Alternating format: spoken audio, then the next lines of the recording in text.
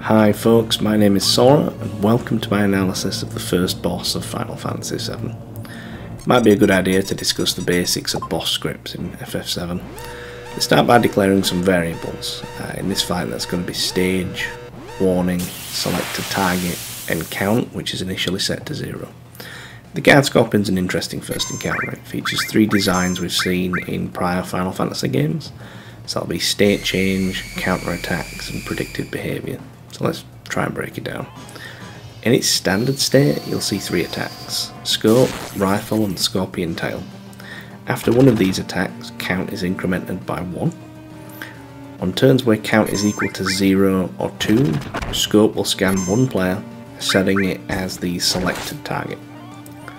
On turns with count equal to 1 or 3, we will see either Rifle or Scorpion Tail on the selected character.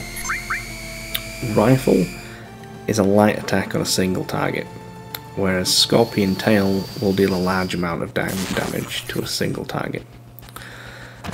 When the Guard Scorpion's HP drops below 50%, it's got a higher chance of using Scorpion Tail as opposed to Rifle.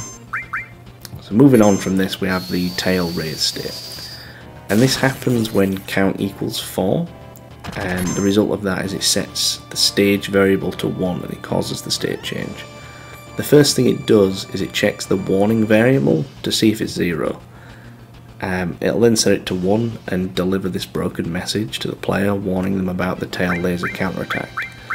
And it shows that that message is only shown once. It's very poorly displayed and causes people to attack instead of waiting. Attacks will cause a counterattack called Tail Laser that will hit your entire party for around 75 damage. I recommend doing it once to charge your limit breaks anyway. It just gives you basically, it'll fill up your bars.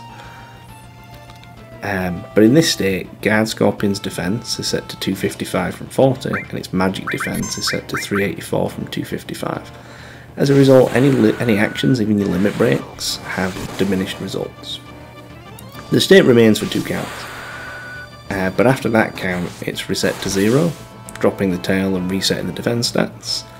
If you use the tail laser to charge your limit breaks, you can use them immediately when it comes out to speed up the encounter. As an overall strategy, Guard Scorpion is weak to lightning, so using bolt spells and attacking with Barret is the way to go. So next time we'll take a look at Airbuster, who has some equally interesting mechanics, to be honest. So see you next time, guys.